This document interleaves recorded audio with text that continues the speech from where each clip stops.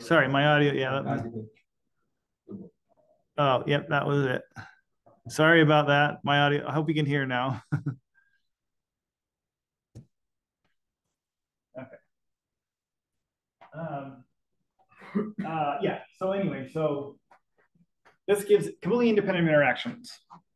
There's one type of it, just for fun. Yeah. Yeah. I keep forgetting to change that after the talk. I've seen it, but I forget to change it. Okay. So this is impressive. So what about bosons? I mean, for bosons, it's very different, right? I mean, they can all be piled up into the ground state. In fact, they kind of prefer to be piled up into the ground state. So you can't really do anything like this. But can you use the fundamental properties of bosons to kind of get constraints? And not anywhere like fermions can you, but it turns out that there are fundamental properties of bosons which can help you constrain things. That's basically where I'm going. However, before we get there, there is a strong lower bound which comes on the mass of bosons, and that is basically in these ultralight boson dark matter, they form some kind of, this is supposed to be some kind of Bose-Einstein condensate. I made this picture, but anyway, that's supposed to be a Bose-Einstein condensate. And if the size of the particle is effectively 1 over its mass. And so these particles, as they get very, very light, they get very, very, very large. And they can't be larger than the galaxy, or really these dwarf galaxy sizes, because if it's larger than that, you wouldn't have a dark matter density that cuts off at the size of the galaxy like you see. It would actually cut off at some much larger distance. And so you shouldn't see dwarf galaxies of this 10 kiloparsecs because the dark matter can't be compressed into some size smaller than that. So effectively, this gives a strong lower bound of like 10 to the minus 27. It really is larger than that because there are other bounds they can do to push that bound up. But this is really a fundamental property of the particle, is really putting a strong lower bound because it's related to the Broglie wavelength, which is some fundamental property.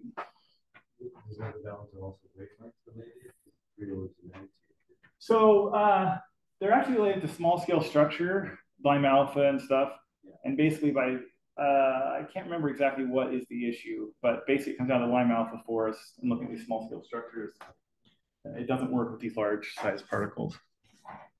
Aren't their bounds even much stronger than 10 to the minus 24? Yeah, so it's more like 10 to the minus 22, 21, and even some current things are saying 10 to the minus 19, but there is still some debate on what is, and so this is ultra conservative. Yeah, it's probably more like 10 to the minus 20 or something. That's true. Does it assume that scattering length of this dark matter guys is larger than the size of the galaxy? So what do you mean? Do you mean these lower bounds? Is that what they're doing? If they scatter one on another, they don't. Yeah, they're ultra weakly interacting. No interaction. No interaction means that scattering length is larger. mean free path. Larger. Yeah. Ah, I see. If you're saying mean free path. Well, but there's gravitational interactions. That's what we're not doing. The gravitational interaction should be strong enough to contain it within the galaxy. Yeah, that creates a kind of. That gives us something, but that has to be. But again, if the wavelength's too large, it still becomes difficult to You assume there is no other scaling mechanism but gravity. Yeah, so at least gravity. Yeah.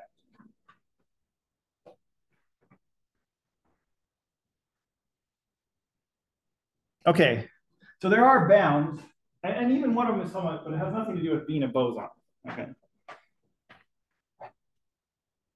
Okay, so why are bosons special? Okay. The reason bosons are special is because you can pile up a lot of them, on your vacuum state, right? So this is just, some Fock space, and you pile up n of these. So what does this do if I take? Let's say now I have a dark matter and it fills up some states. So normally when I calculate, I'm just going to do decays. So I'm going to discuss why decays don't actually work for some kind of Bose enhancement. But normally we consider a scattering from one particle on the vacuum, which then decays to two particles on the vacuum. This is the kind of thing to consider. But actually, if you have a background of all of these particles, for example, I just do some nice thing, then I have to consider scattering from some n+1 state to two different n+1 states, right? So I would no longer be considering this, I would be considering something like this, okay? This gives an enhancement because when I operate by this state, I get a square root of nk+1. So there'd be some enhancement by decaying into this background that is not there for empty space, okay? This would lead to some kind of matrix element, which would have enhancements for each occupation number of each kind of particle. This is scaling of dark matter particles. So I'm thinking about, this is not, I'm not yet to dark matter. So this is just quantum field theory basics, and I'm just talking about a decay of some particle in the background.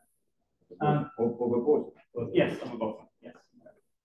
So eventually I'm going to start talking about what kind of decays could you do with dark matter, but here I'm not quite really there. When I get there, maybe it'll be more clear. This should be this indistinguishable particles. Yes, exactly.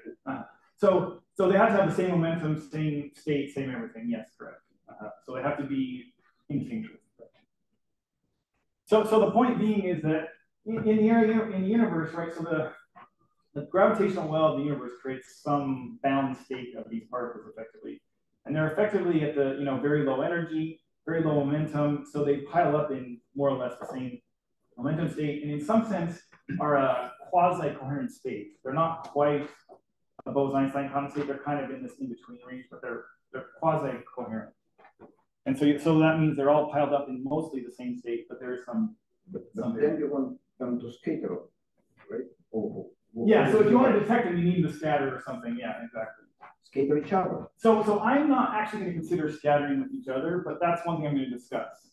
But no, not scatter with each other. Sorry, scatter with some other particles.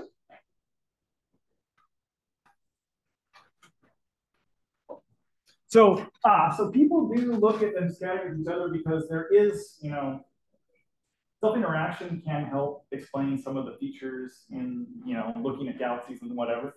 But I'm not discussing anything related to that. So where this enhancement comes from? So if this process happens in a vacuum, these are kind of thinking about some. I know this is not quite exactly right, but I want to explain something. There's only one state for it to decay into. It can basically decay in one state. But if there are multiple particles, there's multiple ways it can be incorporated into the vacuum. So in some sense, thinking about path integral method, I can combine it in different ways to form the final state.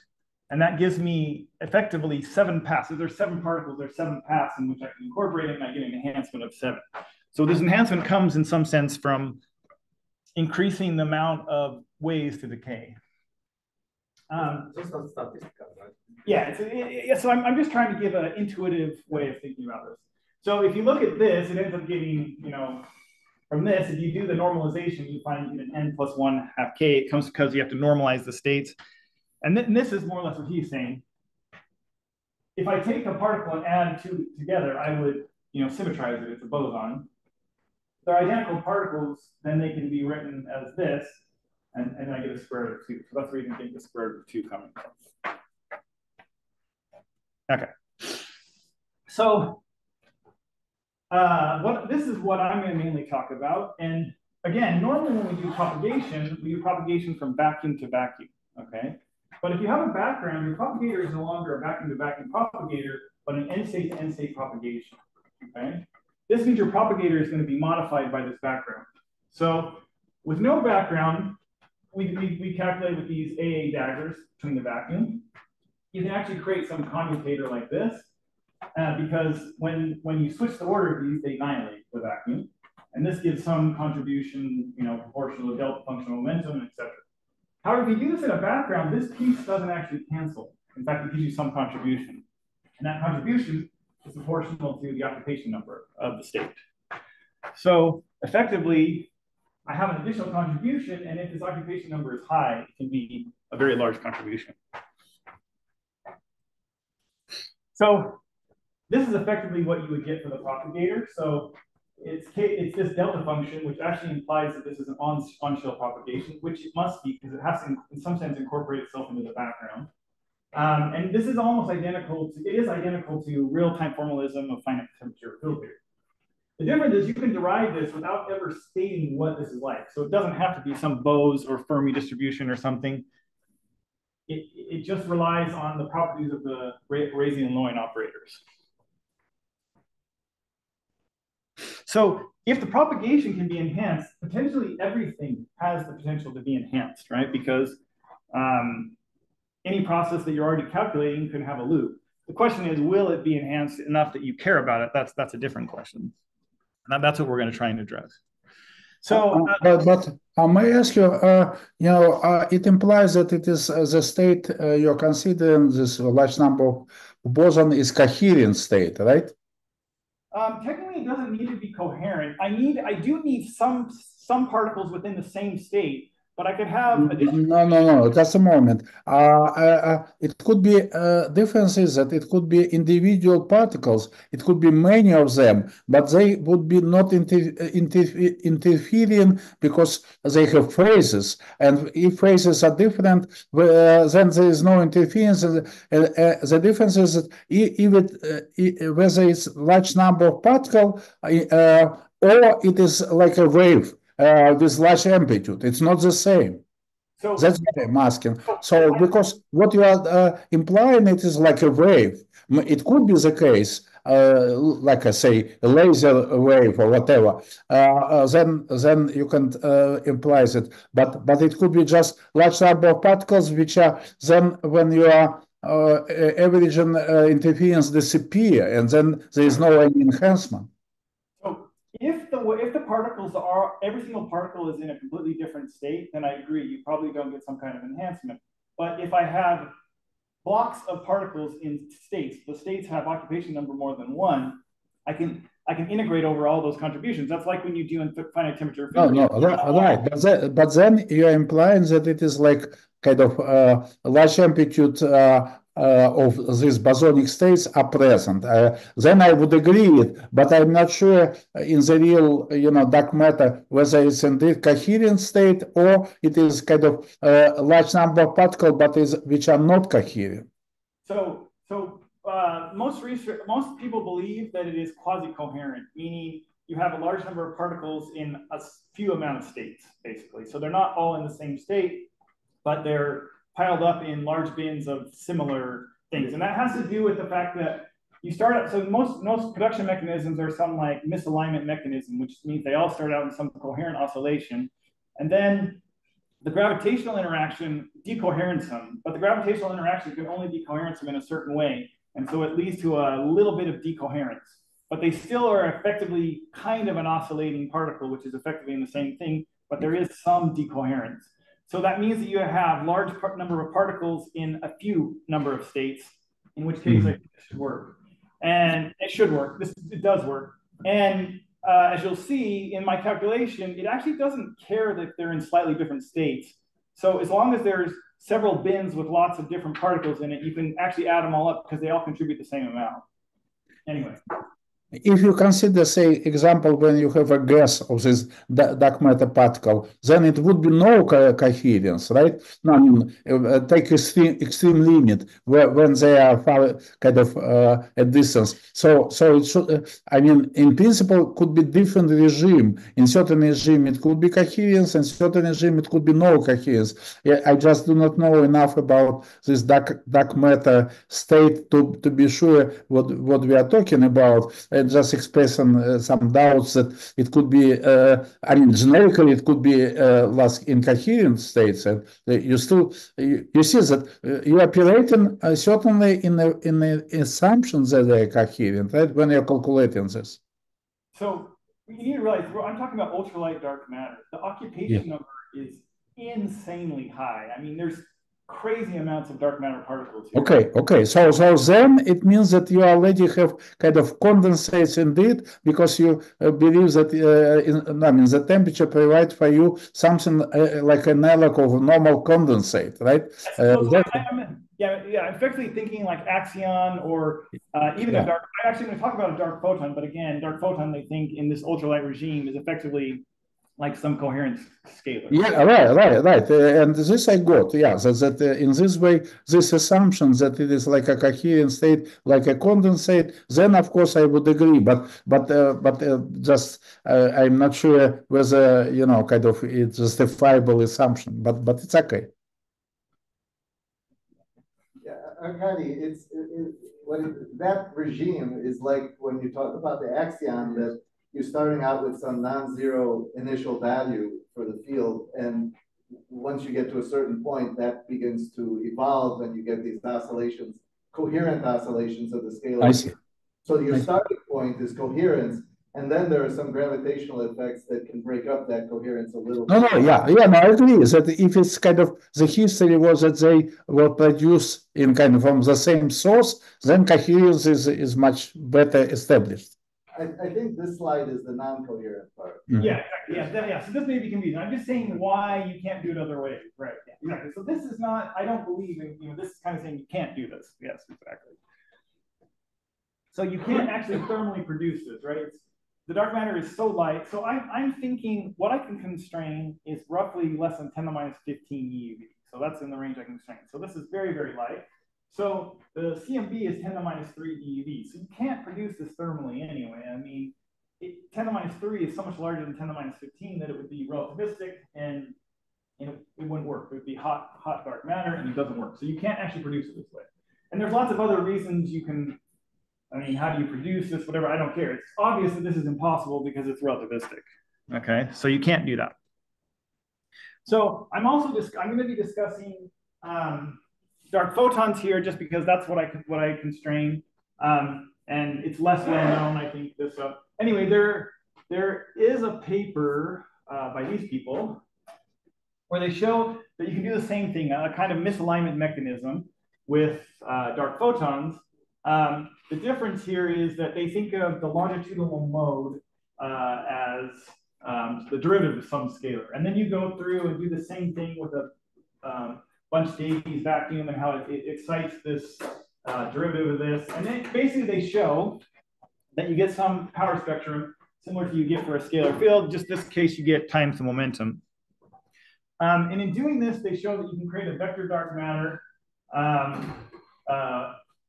which is all of the cold dark matter for pretty high inflation and actually still pretty large dark matter. So I can't really constrain this, but the reason I'm mentioning this, because actually this is relevant later, because if I take 10 to the minus 20 EV for this mechanism, it produces 10 to the minus 7% of dark matter. But actually, for dark photons, I can still constrain, even if it's this small fraction of dark matter. So this mechanism, which in some sense automatically produces this dark photon, dark matter if you have a dark photon, can still be constrained. So there's another model by these people, and this is a terrible model. And that's not what I say, that's what they say, okay?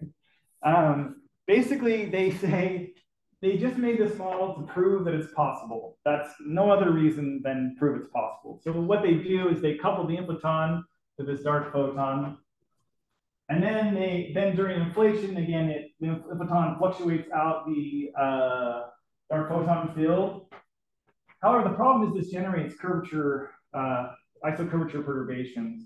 So then you have to add an a curvaton, right? You have to add a curvaton in order to get the curvature and so forth. So it is a terrible model, but it shows that really this dark matter is viable in that sense. And they make some figures, as you see, they can easily go down to below 10 to the minus 20. And they can have, you know, lots of different reheat temperatures and different inflation scales and so forth. So it is viable. That's all I wanted to say there. Okay, so now this is a bit about which kind of dark matter you have. So meaning which longitudinal, you have longitudinal component or transverse component. And it turns out the gravitational interaction actually can change the spin of the photon. And so no, independent of which state you start out with, this honestly, I can't remember what these values correspond to, but they basically correspond to different initial constituents of either transverse or longitudinal. Anyway, in the end, you end up with 1/3, 1/3, 1/3. This is 2/3 because there's two transverse modes, so they count as the same. But anyway, you end up with the same amount. So it leads to an equal partition of spins through this gravitational interactions, no matter what you start with. Okay, so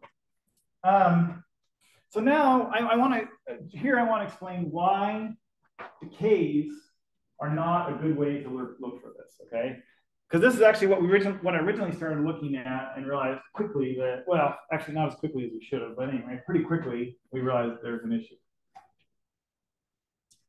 So so for decays, let's think about fermionic decays, right? So it's a decay to a boson, okay?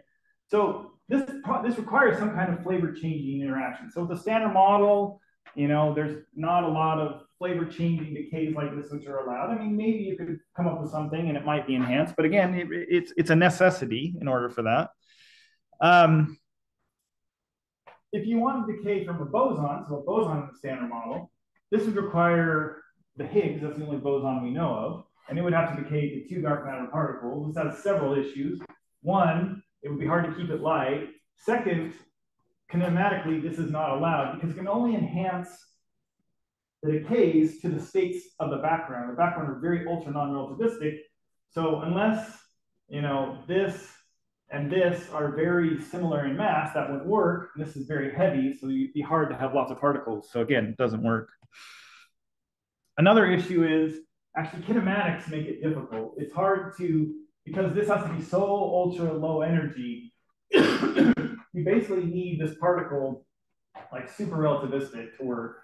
This is if the dark matter mass is like 10 to the minus 15. So in order for the kinematics to work out, you need to boost this. Effectively, you need to boost the dark matter needs to be going, or the decaying particle needs to go so fast so that the background particles, which are kind of stationary, now look like when they're decaying, they're relativistic, right? So that you can meet kinematic constraints. So again, it's very difficult, 2-body decays. So then you might think, what about 3-body decays? Because kinematically, I can then easily fit this. I mean, effectively, it's just like that Z, for example, decaying to 2 electrons plus some small energy there. That might be your first thought. But actually, that's also problematic. Because this is so low energy, this propagator is effectively on shelf. So there's effectively an IR divergence going on right here. This is basically Bremsstrahlung, right? You have Bremsstrahlung-like things going on. So you have to worry about it. And it turns out, oh, I thought I had more. It turns out that if you do that calculation, which I'm going to talk about in just a little bit more details, a very particular calculation, which is done by someone else, not me, it kind of cancels. But the point being is you now have to start thinking about how the IR divergences come in, even with this background, right? And in a background, IR divergences are actually stronger. This is all about thermal backgrounds, okay? So this is about a thermal background. And the application number of a thermal background is 1/Q. It goes as 1 over the momentum. So in very low momentum, I get an extra divergent contribution, okay? Like in the wave function normal. What I mean by extra, I mean power as opposed to logarithmic. May I ask you something? Sure. The previous transparency, where you have an emission of 1 particle, right? Yeah. If you add more, probably you can regularize different levels, like sub-photon, right? So you could try resumming. So actually, I actually calculated this as long as you consider all contributions, you can actually calculate it, even though there's an ion divergence, but it turns out that the linear contribution cancels. Okay. So another way you could try and do that, as what you're saying, is resummation. And I did not try that, but I assume it has to be similar, right? Like the soft photon. What? Like the soft Yeah, photon. exactly. Yeah. So I didn't do that kind of techniques, but I assume it has to be the same thing, right? Because, and I'll show you, there's another calculation not done by me where they do it, and they actually show how all the IR divergences cancel. Right. But anyway, give me a minute, and then if you still have a question, we can talk more. Did you only think about these for like a Yukawa interaction or like an axion like interaction? You mean like the derivative interaction? Yeah, so this is one thing I didn't consider, but I think is a moot point now. So this is one thing that I, after the fact, realized basically what you're saying. So pseudoscalars don't have IR divergences, right? But I think that's your point. Pseudoscalars don't have IR divergences associated with them. So you could think about this being a pseudoscalar, and then the IR divergences go away, and maybe you have an enhancement. So I don't know the answer to that question, but it's possible because it shouldn't have an IR divergence. But my constraints that I have now are so much stronger than I think I can get from this that it doesn't really matter. Okay, so effectively, they're Donahue and Holstein. They calculated this right here, where gamma is some thermal bath. You have some thermal background bath. Okay? And basically, this is straight from their paper. So you effectively have to calculate all these contributions if you want to know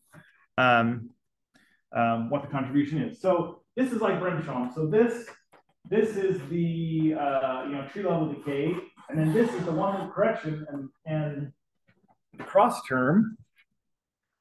The cross term of these two vertices, so this is M0B, and these contributions, which are order alpha, are of the same order as these contributions, which are just absorption and emission of some photon in the background.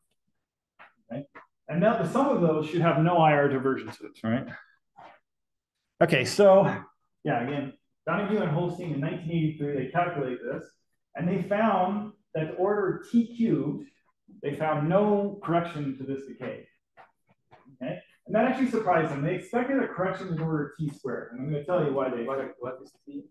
Temperature, sorry. So this is the finite temperature field theory. So they're doing in a thermal bath with the background, and T is the temperature. So they expected a correction of order T squared over ME squared, and it canceled. Okay? And just a question. This photon in the previous transparency, it's massless and it does not acquire some thermal mass, right? No? Yeah, so here it's massless, yeah. Mm-hmm. Okay. So it's a photon. So photons do, this is basically Bremsstrahlung, some decay with some Bremsstrahlung associated with it. Okay. So they calculate this contribution, and they do an expansion in K, because they're looking at the IR divergence behavior of this. So they're doing okay. And these pieces right here, remember the Bose distribution has a 1/k divergence and low k momentum limit.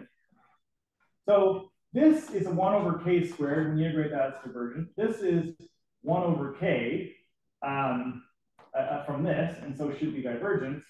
But this right here, this k piece, should be finite in some sense, right? No IR divergences at this point. So they expected a contribution of order this. Effectively, because this piece right here, gives you when you integrate, you get gamma, right? You get something like this, which is k to the 0, so it's effectively just of order k and not IR divergent. However, for some reason, it just completely cancels.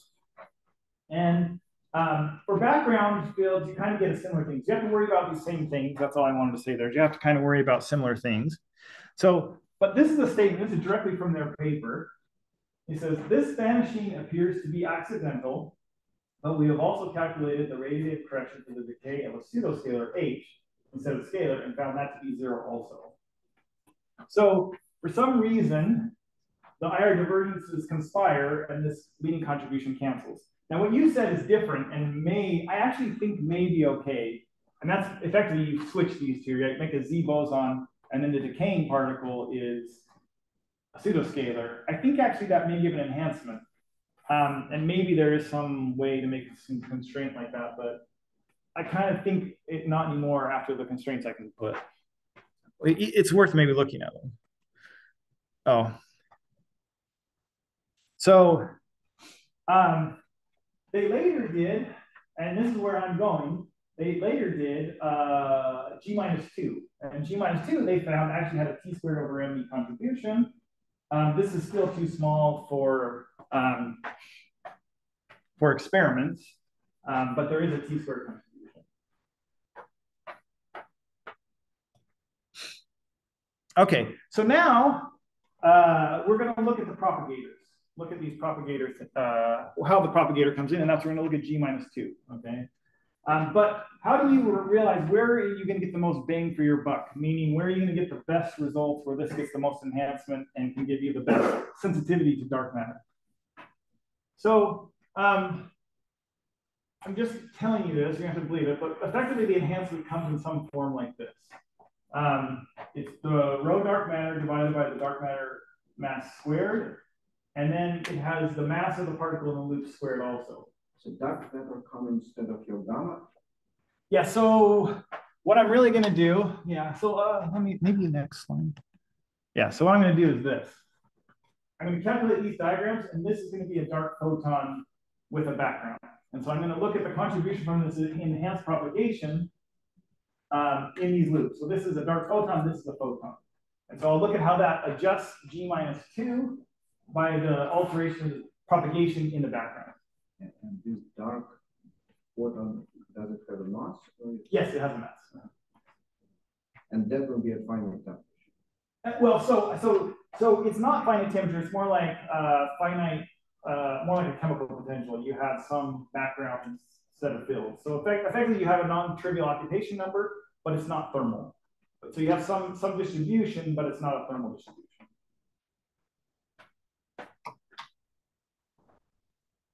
Okay, so to get the most enhancement, you get some enhancement like this. And so the things that get the most enhancement will have a light mass in the loop with it. And you also want precision measurements.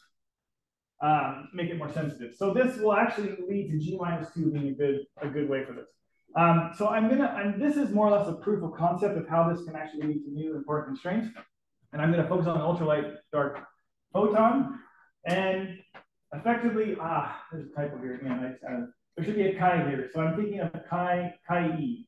So this interaction is chi-e with the dark photon with an electron, for example. It's the coupling strength is chi, which is the dark photon mixing, and then times e. Okay. So that's the coupling. So to be clear, you're working in the basis where A and A prime are mass eigenstates. Like yes. There's no A prime coupling. Yes. But then they both have some coupling to electrons. Yes. Correct. Okay. So my plan is to do G-2. So G-2, actually, there's just a recent experiment, end of 2022, even improved the G-2 measurement. The error is of order 10 to the minus 12 now, something like this. So it's very precisely measured. For the electron, right? Yeah, electron. Yes. Okay, and then I'm basically going to calculate these diagrams, and I'm going to give you some details, but I don't necessarily expect you to follow them. They're kind of technical. But then I'm going to show you, and again, this is a bit technical, but this is to kind of convince you I'm right. I'm going to show that charge is not renormalized. So even though there's this background and I calculate this, I don't get some charge renormalization. And I'm going to show the reward identities are satisfied. So effectively, you still kind of have gauge invariance. Okay. And then I'm going to also discuss and show that the final result in a limit mass goes to 0 doesn't have IR divergences. So should be okay. Also. The dark matter is which here? Is dark photon. So dark photon. Yeah, it's the propagating particle. And not the decaying one. Yeah, so this is no longer decaying. I'm thinking G-2 now. Okay. So this is a particle coming in and scattering off some photon background. But the other photon is regular photon. So this is regular photon, this is dark. And previously where you had MI squared and dark matter squared. Yeah, so MI is the mass of this particle, and then this is M. So you want this particle right here in the loop to be as small as possible. So that's an electron is a good candidate. It's the lightest other than neutrinos. Neutrinos is a bit difficult because doesn't directly couple to photon-like things. But if you could find something that really had just, yeah, but then the Z mass is in there, so then you have to worry about. So anyway, there might be a way of neutrinos. I haven't gone through this part very well, but if you could do neutrinos, this would even be a larger enhancement. So here you're going to assume that there's a background of dark photons, but yes, not of normal photons? Well, there could be a normal photons, but I'm not really worrying about them. I mean, there's a C and B or whatever, but it has a smaller effect, as actually shown by Holstein and Donahue and Holstein. So my concern is that I think there's a shielding effect here. So for instance, if there's like a shield around your apparatus. Right, so two things, yes, I understand what you're saying. So two things, G-2 experiments aren't perfectly shielded, right? They have to, because they have to have a an electric quadrifield, right? So it's not a perfect shielding, one. Two, there is a bit of decoherence in this, right? And that decoherence means that there are not all the states are completely being generating this electric field, which can be shielded, right? Because you have, naively, let's say I had half the states, you know, with an oscillation like this and half of them like this, right? That's not what you have, but I'm trying to take an extreme case. This would completely cancel the electric field, and then you couldn't get any shielding kind of effect, right? Because this would lead to A equals 0, right? So in this case, you have two bins, one bin with dark photons coherent this way, one with them coherent that way. So I created two bins and I put them right on top of each other. The net A is then 0. And so then you have no electric field generated because your A field is 0, right? And then effectively, are you talking about the dark A field? No, so I'm taking an extreme example. This is not reality. But the point being is if you look at really what happens with the dark photon, there's a paper, I'm trying to think who all the people are. I remember Jane, anyway. So what they show is that there is a little bit of decoherence. The dark photon field is not completely coherent. So instead of just going like this, you know, some oscillation like this, you have an oscillation in the amplitude, right? The amplitude oscillates, and that's because over time they're decoherencing a bit, which means that the electric field from every single particle, the A field from every single particle, some of them decoherent, they kill each other. And so you have some cancellations among the fields so that you don't actually generate an electrical. For example, think of a thermal bath, right? In a thermal bath, this calculation has been done, and you don't have an electric field from a thermal bath, right? Yeah, but in this case, the decoherence, I think, happens on insanely large scales. Like on the scale of just G-2, the experiment, it should be pretty coherent. Yeah, well, no, it's time. It's decoherence in time. It's not in space, so it's decoherence in time. As long as, and the point is, the experiment measures over very long periods of time, and so they should be able to. Anyway, it doesn't matter if it can see this coherence. The matter is whether the state is completely coherent or not, right? If it's completely coherent, then it should cancel out all the electric field in some sense, but it doesn't cancel it out. It will generate a corresponding standard model electric field, right? That's what you're saying. Is it will generate a corresponding standard model electric field, which should cancel out the effect. I assume that's what you're saying. Yeah, I think that's and I think there's, because of the decoherence, and also the experiment can't completely lock it out. The experiment, like I said, is a quadrifield field, and so it's actually can't block it out anyway. Well, so the thing is, like, the experiment itself is not the only thing that's shielding you, right? Like, there's like the room, and even outer space itself is actually. Well, you can also worry about the ionosphere. So if you're worried about the ionosphere, actually the ionosphere actually can't block it out. The frequencies we're looking at, the ionosphere has holes in it also. Yeah, but even outside the ionosphere, like interplanetary space is. But again, I mean, okay, I mean, maybe I haven't considered interplanetary shielding or whatever, but again, it has to be complete. That's my point. Even if it's a small effect, I will still have a huge constraint. I mean, even if it's order 1 effect, I can still get a constraint. So I agree that there probably is some shielding in what you're saying, and it's order 1, okay?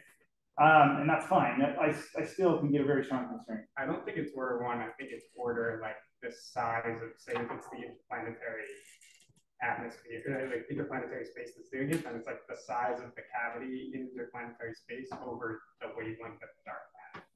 Which can but you're saying no, because I mean you're saying that you're saying that it's a perfect cavity, and therefore should perfectly shield it out on that scale. That's not true. It's not a perfect cavity. Even the ionosphere is not a perfect cavity, right? I mean, so the ionosphere has holes in it because of the magnetic field. So the magnetic field of Earth pierces holes in the ionosphere.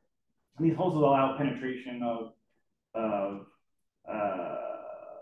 dark matter, of anything electromagnetic radiation, effectively, in very low frequency range.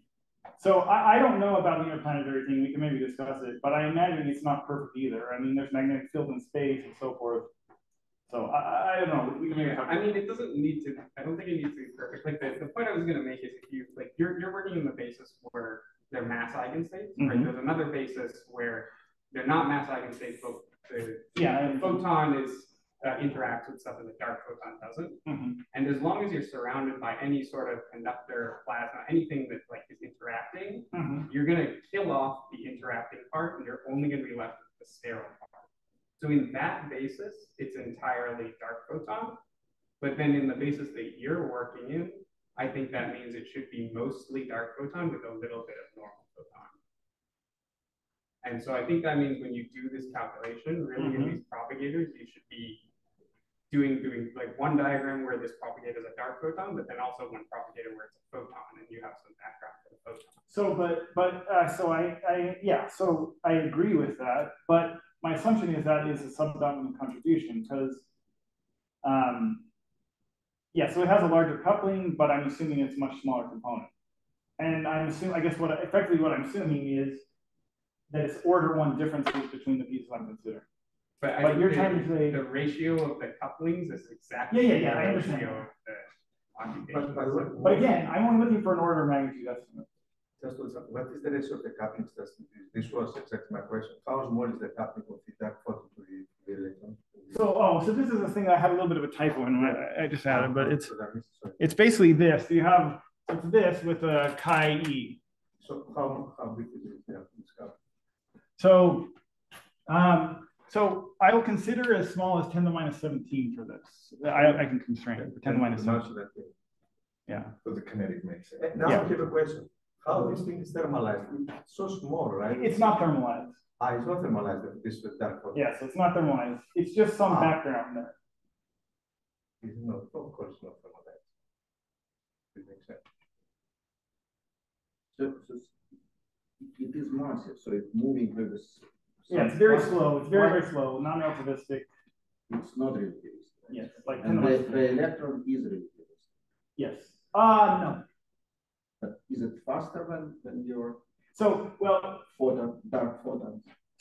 Oh, sorry? Your electron. Is it faster than your typical dark photon?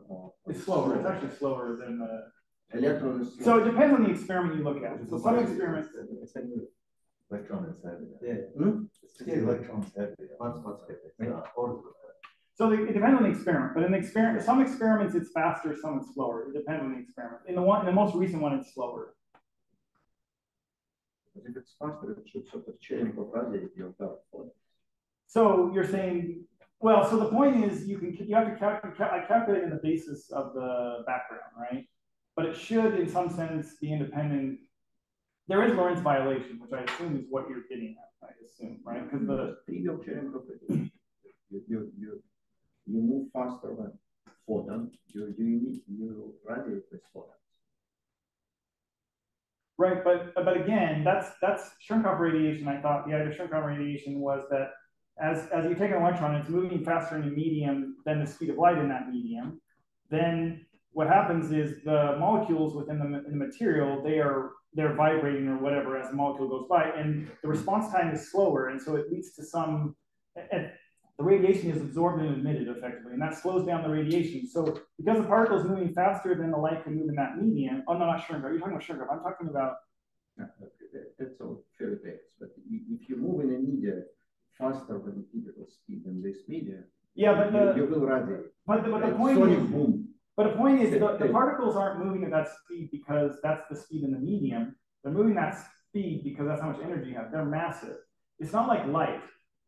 Right, light is always traveling as fast as it can, right? But a massive particle is not. You can accelerate, you can slow it down, whatever. This particle is not going that speed because the medium forces. It's going that fast because that's how much energy it has. Look, sonic boom. Take an airplane traveling faster than speed of sound. The speed of sound is exactly the same as speed of particles in your medium. Up to square root of 3. Sure. So if there is interaction between your airplane and air, you will have a sonic boom, right? Which is a chain propagation. But again, okay, keep on. I'm not sure I understand. Yes. If you move through the media and you move faster than the typical particles in this media, you're at it. Yeah, but it's not the typical speed of the particles. It's the allowed speed of those particles. So that's my point. So air has based on density, pressure, whatever. There's lots of certain properties of air, and based on that, there's a set velocity of the wave in the medium, right? And that velocity is set by the medium and everything. No, it's just thermal velocity. Yeah, but it's set by the properties of the medium, right? That's just temperature. Yeah, fine, whatever, just temperature. Yeah, but that's fine. It's set by the properties of some property of the medium, and it's that no matter what. But for a dark photon, that velocity has nothing to do with anything around it. I could speed up that velocity. I could slow it down. It's not based on the properties of things around it. It's based on how much energy it has. It's not completely non-interacting, and its velocity is completely determined by how much energy it has. Because the sonic boom, you need the interaction between the particle and the medium. Yes, but he has. Yeah, but it's so weak. It's so weak it can't generate anything like that. So it's so weak that that effect with no way would have it. This is very tiny effect. So yeah, I think this is very, very tiny. But I mean, your point is you should create a sonic boom in the dark photons, right? That's in some sense you're saying. Yeah, I think that interaction is far too weak. I don't know. I haven't thought about it, but I'm assuming it's far too weak. All the particles which interact with these guys should again, lose energy and thermalize with your dark photon. Sorry, I didn't hear the first part. What did you say? So if somebody is moving faster in a medium, then it loses energy because of this. If it interacts quick enough, enough. It might take a long time, though. Yeah. It might take a long time, but it's time of the universe. Well, but the point is the experiments only operate on, it's the time of the experiments, right? The point is you have these electrons that in the experiment, and that's what you want to look at. And they only operate for order days. And in days, I don't think it would lose that much energy. So over the course of the universe, that's true. Galaxy and you interact with the dark matter. Why won't we talk to them like that? Well, so yeah, its interaction is so weak that it, like so it does decoherence, okay, a bit. Being it's originally you had this completely coherent state, which then interacts gravitationally. That ends up being the dominant interaction, and that then leads to some decoherence or some thermalization or whatever you want to call it, some changing of the state. But again, that time frame is very long also, like probably billions of years, millions or billions of years. Probably billions. Sorry? Better be billions. Yeah.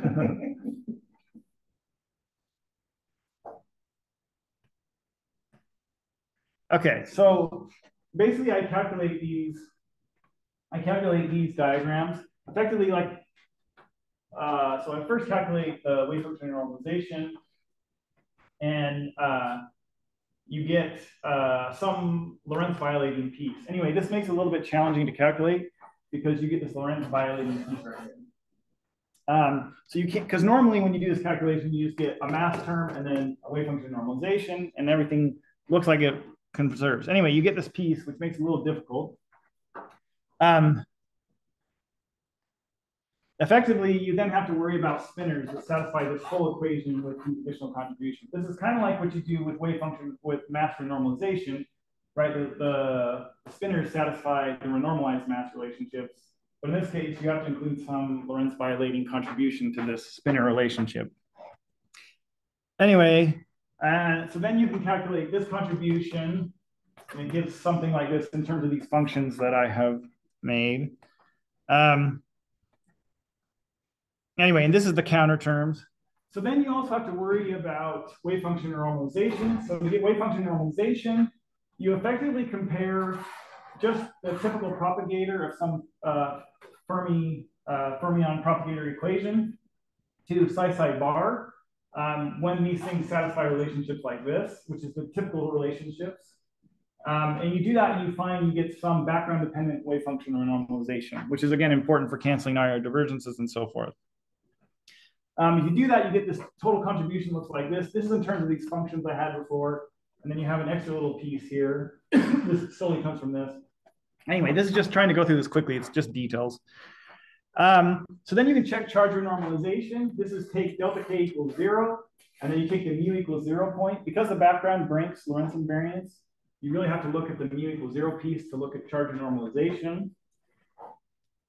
And if you do that, you find that you get IE, the charge, just like you would expect in charge in renormalization. You can then look at the Ward identities. And again, this is just details. It's not really that important, but you basically can show that to order delta K cubed, which is the momentum of the photon, it's correct. And I only keep terms up to delta K, which when times by delta K mu for the Ward identities gives me delta K squared. So to order delta K squared, everything is conserved, so it should be okay. This is my final answer. I'm kind of taking a long time. So anyway, as you can see, all these pieces are IR finite. So this R is proportional to the dark matter mass squared. So if I take the dark matter mass squared to 0, I'm left over with only pieces which are IR convergent, which is this. And the IR divergent pieces have mass squares, so there's no IR divergences there. So the UV divergences does not exist because of the temperature, right? Yeah, exactly. So, well, in this case, it's not temperature, but it's the background, right? The background doesn't allow for any momentum larger than some very low value. Yeah, exactly. Anyway, so I take a constant magnetic field. I then put this in the Dirac equation and solve. And I only get 2 kinds of contributions. Anyway, this is just some numbers that aren't that important. But you get corrections to the spin frequency and cyclotron frequency. So this makes it a little difficult because you get cyclotron frequency corrections from the background. You can't just directly compare to G-2. So you actually have to compare to what they measure. So from that, you can read off your cyclotron frequency and you can read off your spin frequency.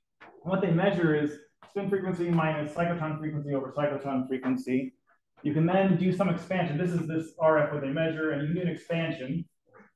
The dominant contribution to RF is delta omega over omega A0, because omega A0 is basically proportional to alpha over 2 pi. So effectively, that gives a little bit of an enhancement in this contribution to RF, makes it more sensitive. So, so then I estimate the number of the dark matter occupation number. I do a really terrible estimate, but I take the dark matter mass over, or the dark matter density over the dark matter mass, and I take a 1/3, assuming some equal partition of states. But if I want occupation number, I need to turn it into particles per 2 pi cubed, right, effectively. So I divide by the volume divided by 2 pi cubed to get it into the right occupation number. Anyway, so then I do a really terrible integral. I don't really integrate it. I just cancel out units and get some number. So again, I'm doing very rough stuff because I don't really know this distribution. I could use some estimates, but I don't care that much. So anyway, so then I get some estimated correction to this from theory. So then I can, from this guy's thesis, I can get the errors from omega C and omega A. As you see, omega C is larger. So that allows me to estimate the experimental error on the delta RF in terms of experimental errors. And I do a little bit larger than what they say just to be conservative. So then I can compare these two, theory and experiment. Theory must be smaller. I get some relationship like this. And then this is my final result. So this is previous constraints right here. This is mostly from spheroidal galaxy Kuhn or something. And my new constraints are here, and you see they're almost 13 orders of magnitude larger. And actually, in terms of actual contribution to G minus 2, because this is actually a square root of the contribution which leads to this constraint. So actually, there's actually 26 orders of magnitude larger contribution than is allowed, since you're going to coupling squared. So it's a huge contribution. Future experiments should be able to push this limit up a little bit. This line right here, this line right here is for omega A or omega C is 10 to the minus 10. Because it goes to the square root, you still get quite a strong constraint, even if it's a tiny, tiny % of dark matter. You can do a similar thing for axions. So for axions, you basically do the same thing. You do some kind of estimate. Actually, this value is maybe updated a little bit, but anyway. Anyway, you get some similar constraints, and you can rule out some new parts of the axion parameter space up to about 10 to the minus 16. Well, they're a little bit weaker than this. Some part of the experiment I didn't quite understand. I just talked to the guy. So anyway, they'll be a little bit weaker, but this is the general idea. My student is currently working on this coupling. So this allows you to constrain this coupling because this is the axion photon coupling plus the axion electron coupling. You can do the same thing for G minus 2. And this leads to new constraints, but it depends on both couplings, so you can't really disentangle them. But anyway, for given values, you do find that there's new constraints on these couplings, and they can be consistent with the misalignment mechanism. Anyway, so there's lots of ways, and these are big new constraints on these couplings. So that's my talk. So basically, the idea is that this Bose enhancement to the propagation leads to new huge effects and loop contributions to things like G minus 2, which are, and if they're precisely measured, then you can lead to new constraints on ultralight dark matter. And the thing that I think is interesting about this is it's based on the Bose property of these particles, which is kind of looking at the fundamental features of particles and seeing how they can help us constrain. As you see, because I looked at axion and dark photons, I don't particularly care which one. I'm just interested in this effect. So thank you.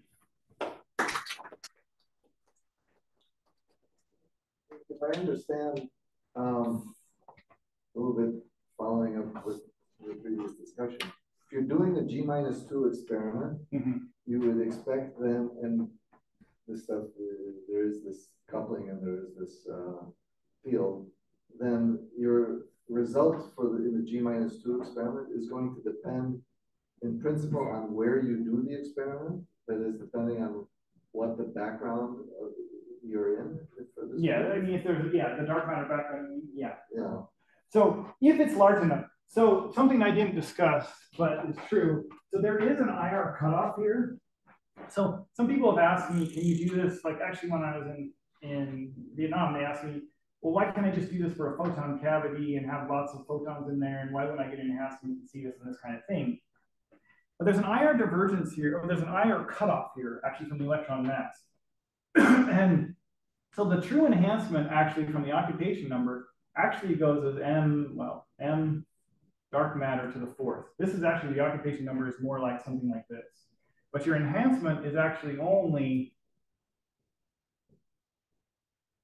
and it's effectively because you're getting an IR cutoff from this of m dark matter squared over m electron squared in this case.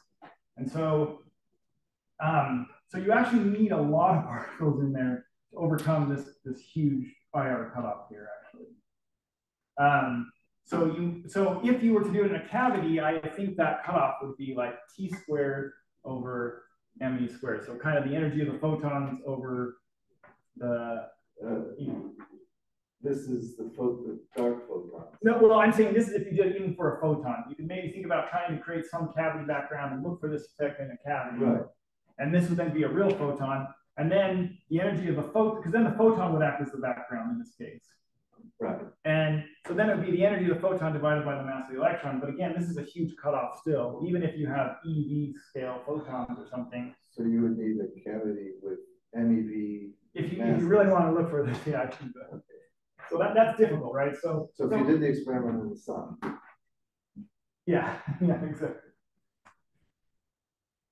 So when people talk about kinetic mixing, usually they say that as you take the mass to zero, any effects of the dark photon have to go away. We can always just diagonalize the thing, right? But somehow your constraints get even stronger as we take the mass to zero. That's because of occupation number. But you're talking about a non-trivial. You're talking about a zero background.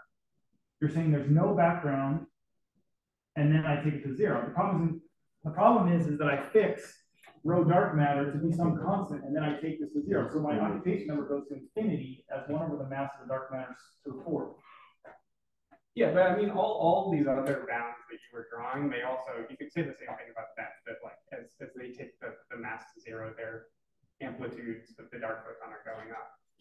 But like, they still die off. Let's just say that again. But like you're saying that as the mass goes to zero, the occupation number increases, and I agree with that. But that's true of every dark photon probe. All the other like plots, all the other bounds you were showing, that's also true. So, yeah, where does chi come into these estimates? So chi, right? You have chi is effectively right here. There's a coupling here and here. Yeah, I know, but in your so chi.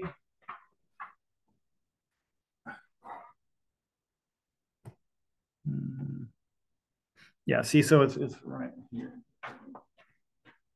So I think that's the point. If you send chi to zero, this goes away. I was saying send m to zero, the mass of the. So, but the point is that you have these dark photons already in the background, right?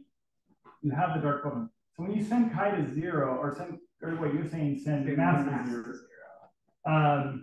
Yeah, so I think the point you're getting at is that performing the rotation, you have to be a little careful about performing this rotation because you have dark photons actually sitting around. Exactly. When you rotate, then you also have to rotate the state that they're in. But then this comes back to my earlier question is I think the point is really about what is the state that the dark photons sit around in the galaxy. Are they in this like sterile state, or are they in the mass eigen state? And I claim that they're really sitting around in the sterile state. So why do you think they're sitting around in the sterile state? Because they're constantly. Well, but again, by the way, it doesn't matter. I'm not interacting with the background, if that's what you're trying to say. I don't interact with the background at all. Well, your electron is interacting with the dark photon. No, not at all. Or, I mean, like it's showing up in your propagator. It's showing in my propagator, but it never interacts with them. You emit a particle and then you reabsorb it. The electron emits a dark photon and then interacts. It has nothing to do with the background, right? It doesn't interact with the background. It's enhanced because there are now additional paths for it to take. It has nothing to do with the interaction with the background. It has to do with that there are additional paths because there's a background. Sure, that's fine. I guess I'm just saying in your basis, in your language, there's also a background of normal photons, not just of these dark photons. And I think that's what you're missing here. So I understand what you're saying. That's fine. Yeah. So if there is a non-trivial factor, I don't think that matters. Why are you thinking that matters? That's what I don't understand. Because I think these contributions exactly cancel out. Like if you did the same diagram with a photon running there. Oh, because your point is you're saying that there is no interaction, but then you're saying there's no interaction, total no interaction. And you're saying that because you think it's screened. You think the field's screened. That's ultimately why you're saying that. Yeah, I guess that's. But I don't agree with that statement because you're saying it's perfect shielding. I don't agree with that. This is my point. So if I had a completely random, completely non-coherent, let's say I had 10 waves like this that had a phase like this in space, and I had 10 waves that had something like this. Okay. If I sum up those waves, the total A field is 0, right? But I don't have 0 particles there. I have 10 in this state and 10 in that state. If I then propagate through that state, I will still get an enhancement of 10 from this and 10 from that. But the electric field of that is 0 because the A fields cancel each other. So that's the point. The decoherence leads to no electric field, but you still have particles. I'm not interacting with the electric field. I'm using the fact that there's particles occupying states. And there is some decoherence, and it's order 1 decoherence. So do you think this would be screened, this state? You're saying these are 10 photons. I have 10 photons like this and 10 photons like this. Would that lead to? Because they're canceled. Their amplitude is like a decoherent wave. They completely cancel, and there's no A field, right? There's no A field, and so there's no way you could screen that because it doesn't generate an electric field. But you're claiming that would still lead to a correction. Yes, because there's 10 in this state and 10 in that state. When I propagate through it, there's 10 here and there's 10 there. I'm not actually interacting with the background, I'm propagating through a background. And so when I incorporate it into this state, I get 10. When I incorporate it into this state, I get 10. So there's now an additional 20-something ways to propagate through the background, even though there's no electric field.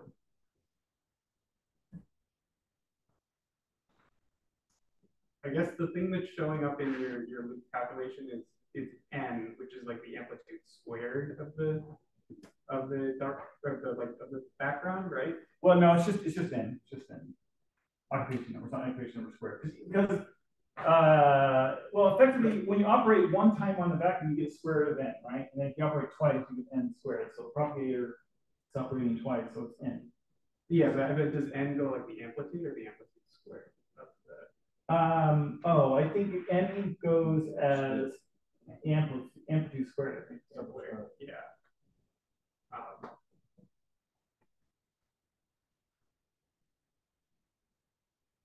Yeah, okay. So I mean, then it seems like these wouldn't cancel out.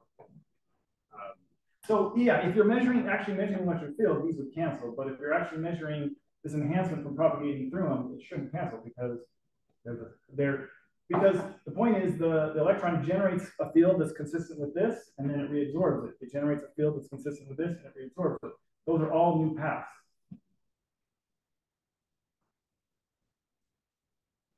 And so there's order 1 decoherence in the field, right? There's order 1 decoherence, so that means that there's something not like this, but there's a whole bunch that are coherent, and then a whole bunch with then a non-trivial fraction which are a little bit off, and then you can propagate through those states, or the extra states that aren't being canceled by what you're talking about. So there is an order 1. I think there is an order 1 cancellation, from what you're saying. I agree with that. But I didn't go into the details, and I haven't looked at this details. So I agree there's an order 1 cancellation. But again, you can see these constraints. An order 1 cancellation is not going to be one. We can maybe discuss after.